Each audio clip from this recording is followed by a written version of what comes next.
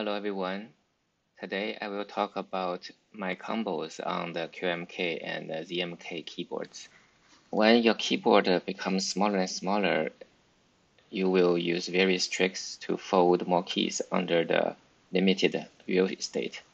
So the idea of combo is to press multiple keys to define another key. In practice, people usually just use two keys to define another key. These two keys can be very simple keys, or it can be complicated keys. And the new key that's defined can be simple key and also complicated keys. So you can basically see what I have here. Right now I'm pretending I'm using a keyboard with 30 keys, and I usually define 9 combos. And those 3 with colors are kind of optional, because when I use a 40% keyboard, then there will be extra column on the left and extra column on the right.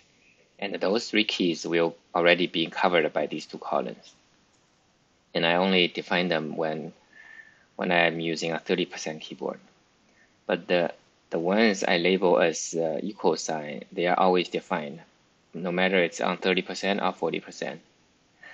And the part here are actually quite common. Almost every person using the combo will define these ones. For example, when I press Z and X, it corresponds to the Apple Z, which is go back in history. And X and C is cut.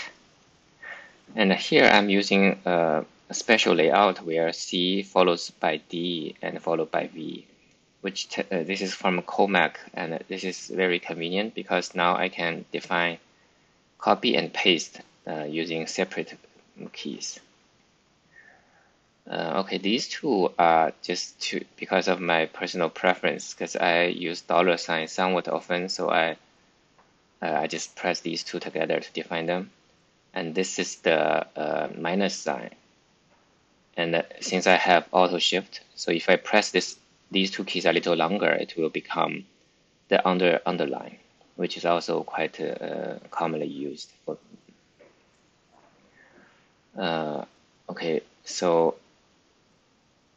other people, so here I define the tab and enter at these two positions, these two symmetric positions, because this allows me to use the ring finger and the index finger, which is much stronger than the ring finger and the pinky finger. So many people define it here as well, but I find it's more consistent to press by these two fingers. Similarly here, if your spring constant is very high, it might be hard to press two keys at the same time consistently. If that's a problem, then you will only register one key and then get something that you don't really want. So you might put that into consideration too. If you plan to use combo, it's better to use lighter switches. Also, people often define a combo on this Q and W as well. For example, they will put tab here or escape here. But I find it harder to use because, for example, on Mac, Apple and Q and Apple and W, they are all kind of dangerous things to press. So I don't really mess up with these two keys.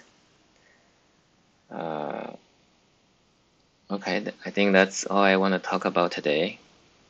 Hope this is useful. Thanks for watching.